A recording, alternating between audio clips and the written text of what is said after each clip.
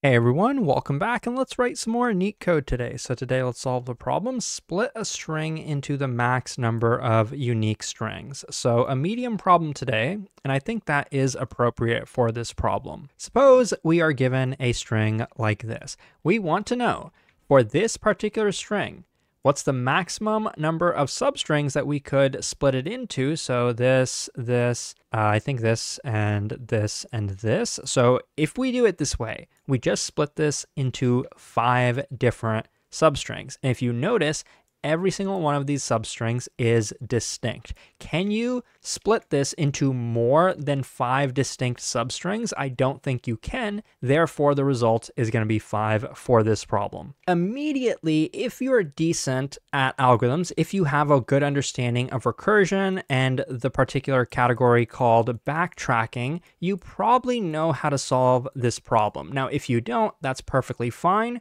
Don't worry, Papa Leetcode is going to show you how to do this. But I think the more important point before you jump into this, because backtracking is kind of like the brute force way to solve problems like these. Before doing that, we want to confirm that there isn't a better approach. Do we really need backtracking? Why isn't there a better approach? So let's think about this for a second. Well, if we were going to break this up into substrings. Starting from the beginning, we have to include this character into a substring, so we have choices. We have this choice, or we could have done this, or we could have done that, and pretty much every choice there. So let's say this string is of length n. Well, when we start here, we have n different choices. That's how many choices we have. Now for each of those, like from here, like let's say that's this branch, and then we're going to have roughly n minus 1 choices there. And from the next one, we'd have n minus 2. On the last branch, assuming that this was the substring that we first chose, this would have just been 1 choice left for us. So that's just how to conceptually think about this in terms of brute force. Now, why is it necessary that we have to do it that way?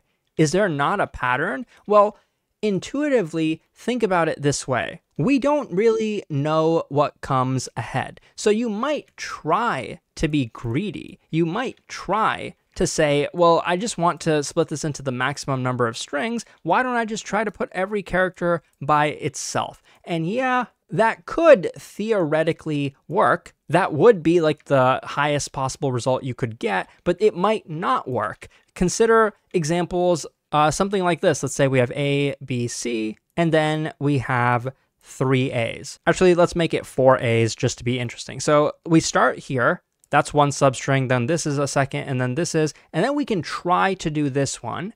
But somehow we have to recognize that we already chose that substring before. The easiest way to do that is probably with some kind of hash-based data structure, like a hash set. We can do that roughly in constant time. So every time we create a substring, we're going to throw those into the hash set so that we can eliminate duplicates. Not eliminate duplicates, but detect duplicates, because each of these should be unique. So not super complicated there, but okay, so we detected the duplicate. So what do we do? Well, okay, let's just create one of size 2. Okay, that does work. Great. Now let's start back here. Okay, created one of size 1. Wait a minute, that's a duplicate. Okay, well, let's create one of size 2. Wait a minute, that's also a duplicate. So now what?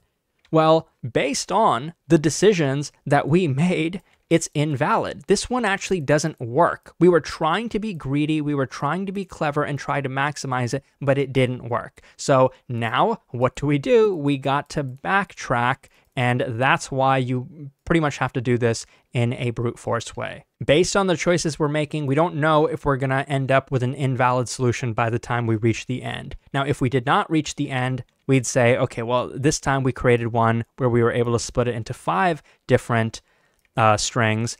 And so among all of the possible combinations, that's what our backtracking solution is going to do. It's going to try to give us every possible choice we could make. And among all of those, we want to choose the one that was valid and was the longest, like maximal in terms of the number of different substrings. So now you're convinced we do this in a backtracking way. Well, how do you code it up? For the most part, it is a classic backtracking problem. There's kind of two categories that I think about in terms of backtracking. There is the case where you have like a yes or no choice where you include this or maybe you skip it. And that kind of recursion is actually easier. It's 2-branch recursion, so you don't need a loop. So that's very nice and elegant.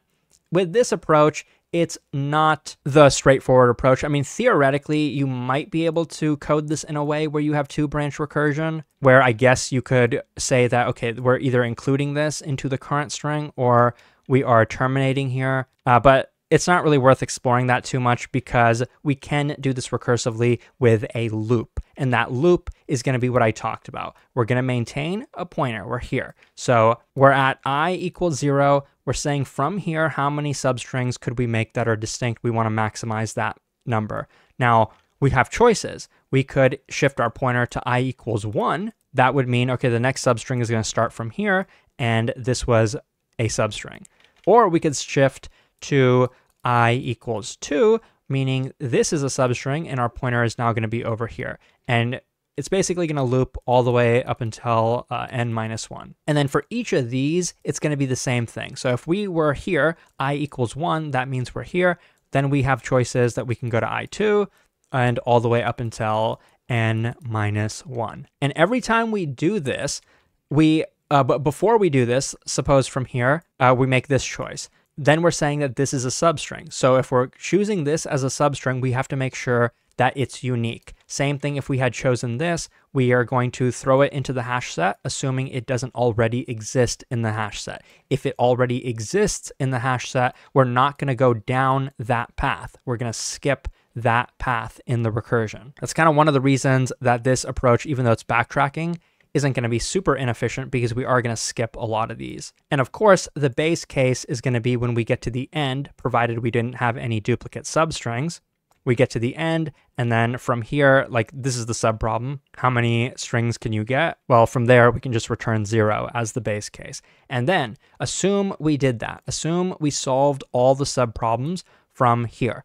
What do we want to do with the results of all of these? We want to determine which one is the max. And to that, we want to add 1. Why are we adding 1? Because here we either chose this substring, or we chose this, or we chose this, etc., etc. And then we moved on to the subproblem. If we chose this string, this became the subproblem. So what this is going to return is how many substrings could we split this into? What's the max number? Whatever that is, we want to add 1 to it because of the original string that we chose. Whether it was this one, or maybe we did this, and this is the subproblem, same thing. This is one substring, so we want to make sure we add 1 to the max of this subproblem. So I hope this makes sense conceptually. Now let's code it up. So I'm going to have a recursive function. I'll call it DFS. I'm going to pass in 2 parameters. The main one is the index. I'm going to pass in a second parameter for the hash set that I talked about. If we really wanted to, we could skip passing this in and we could just declare it outside of the function, but I don't think it's a bad thing to just pass it in. So that's what I'll do. I'll start with the base case. If I is equal to the length, I don't know what I'm doing here, then we can return 0. We can't really form any substrings out of an empty string. And the way this DFS is going to be called is going to be something like this. We start at the beginning and we pass in a hash set as the second parameter, and then we return the result of that. So now inside of here, well, we want to determine what's the max number that we can split from starting at index I in this string. I'm going to declare that as a result variable, and that's what I'm going to return. Now we just need to figure out how to populate it, and we know we're going to do a loop of some kind. So I'm going to say for j in range, starting at I and going up until the end of the string, because I represents the beginning of the substring that we are currently choosing, and this j pointer is going to represent the ending of that substring that we are currently choosing. We could choose a substring of length 1. That's why j can start at index I. So this is what we're going to do. I'm going to get the substring S starting from index I going up until j. I add a +1 just because that's how Python works. the ending index is non-inclusive. So this is a substring from I up until and including j, but not including j plus 1. So this is a substring. I'll call it that. And what we want to do is call our DFS. So if I say j is the ending of the current substring, then I want to start my DFS at j plus 1. And I'll pass in the current hash set as well. But I probably should update that current hash set before I do so. So I'll say current hash set dot add to it the substring. And then after I'm done with that DFS, I'll clean up what I just did here. So I'll copy and paste this and change this to a remove. So I will remove that original string. But the problem is, what if that string already exists in the hash set? Well, in that case, we don't want to do this because that means we found a duplicate. The whole point of this is to find non-duplicate substrings. So I'm going to guard this with an if statement. If substring is in the current set, I could say not in and then, tab this in, but I like to do it this way. If the substring is a duplicate, let's just continue to the next iteration of the loop. Okay, now the only thing that we're missing is actually updating the result. We called the DFS, but we want the return value from it. We want to take this, add 1 to it, 1 plus that, and we want to maximize the result. So result equal to max of itself and whatever result we just got over here. So now we're pretty much done. I'm actually not sure if we're missing anything, but I think everything looks in place. So I'll run this. And yeah, you can see that this works and it is very efficient. Let's quickly analyze the time complexity though, because while it's efficient on Leetcode, in terms of the big O runtime, you saw me do like the decision tree in the drawing explanation. So what is the total number of substrings, like the total number of nodes in the tree? Theoretically, it is exponential. And for me to explain that quickly, imagine we had something like this. What we're really saying is we're choosing where to partition this string, right? We could either put a partition over here or we could not put a partition over there, right? When I say partition, I mean like we split the string so that this is a string and then this is the string. Or we could skip that. We could not put it there. And then from here, we have the same choice, put the partition or not put the partition. So roughly we have n choices. We have 2 branches every time we make a choice. So roughly that's going to be 2 to the power of n. That's why I said you could theoretically code this up without a loop inside of here, but the time complexity is not going to change. Now, if that's how many times this function is going to get called, what is the time complexity of that function? Well, clearly there's a loop, so we could multiply this by n. I would also say that since we are creating a substring and then adding and removing it from the hash set, I mean, the fact like the length of the substring could be proportional to n. So I guess you could add another n term here. So like n squared times 2 to the power of n. I think that's roughly correct. But again, this is like an upper bound. And realistically, the code is going to be more efficient than that. If you found this helpful, consider checking out Leetcode.io. There are some very, very valuable free resources on here, as well as some paid resources. Some very useful courses that I don't think really exist anywhere else, like this Python for Coding Interviews course, working on some OOP stuff as well, and recently just added SQL for Beginners, where you get to learn all about Postgres. So you can literally learn about Postgres and then solve some practice problems directly within your browser. So you're not just watching videos, you're actually writing code, and that's the best way to learn. And this is like a very nice guided format for you to do so.